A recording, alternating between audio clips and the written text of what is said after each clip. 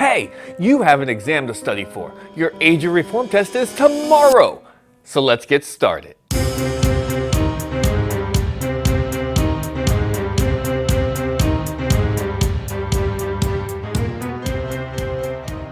How's it going, everybody?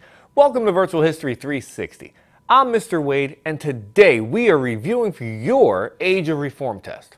Now, looking at the reforms of the 19th century, remember 19th century means 1800s, right? Looking at them, we have broken them down in our scale to three main levels. The first level covers the social reform movements that came out of the Second Great Awakening, such as education and prison reform, right? The second level we focused on was the women's rights movement, including the push for suffrage, you know how challenging that was. And then the third level that we focused on was the early abolitionist movement. So let's break down the levels to help you prepare for the test. Now, the Second Great Awakening was an increase of religious fervor or enthusiasm that was fueled by revivals that changed the message from sin to salvation and greatly increased participation in churches of the country as a whole. But specifically New York, that was a hotbed. This led to people seeking to change things to make them better, and these are the reformers. For education, we have Horace Mann. He believed that everyone deserved an education. He fought for coeducation where boys and girls would be taught together so that everyone would have the opportunity to improve themselves. Then you have men like Thomas Gallaudet, I believe that's how it's pronounced, and Samuel Gridley Howe, who pushed for the education for the deaf and the blind respectively. For prison reform, we have Dorothea Dix, who witnessed the horrid conditions and spoke out against them. See, she was especially appalled by the fact that people who had committed no crime but were only dealing with mental illness, and they were housed with criminals. Bad situation in general, and then the conditions even worse, so she spoke out about it to raise awareness and push for separate facilities for the mentally ill. Now, on to the women's rights and suffrage. Remember, suffrage means the right to vote. Now, there are some big names to remember from this movement, such as Lucretia Mott, Elizabeth Cady Stanton, Sojourner Truth, and Susan B. Anthony. You should know that these women worked for equality because women are equal to men, not just suffrage and the ability to vote. For an example of this, check out this video up around here about Sojourner Truth, which highlights her "Ain't I a Woman" speech. Moving on.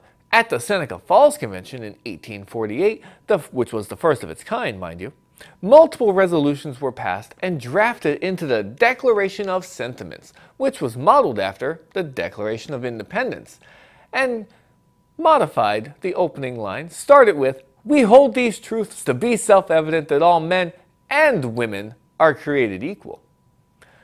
You know who was at Seneca Falls? Frederick Douglass.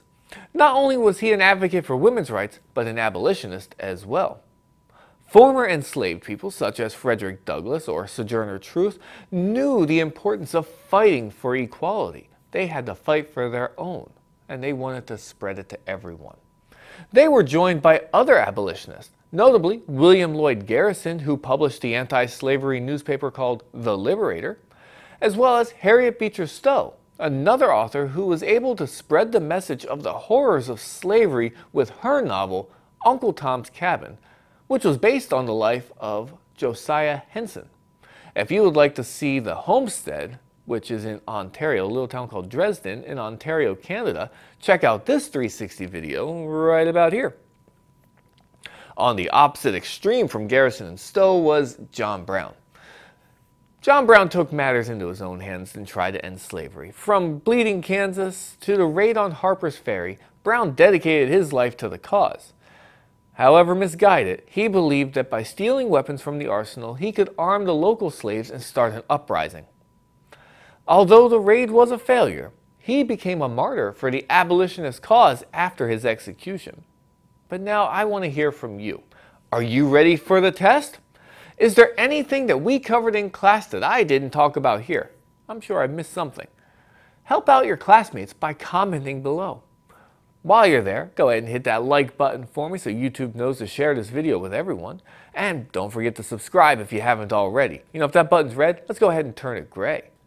And be sure to check out my other videos like the ones you see to the side over here popping up now. Don't forget the original Reform video. You can watch that video or watch that to review by clicking on the box at the top. I also have other history, US and world. I also have civics, government. I have 360 where you can look all the way around. So do yourselves a favor, check them out. I know you're going to like them, all right? So for Virtual History 360, I'm Mr. Wade. I'll see you next time.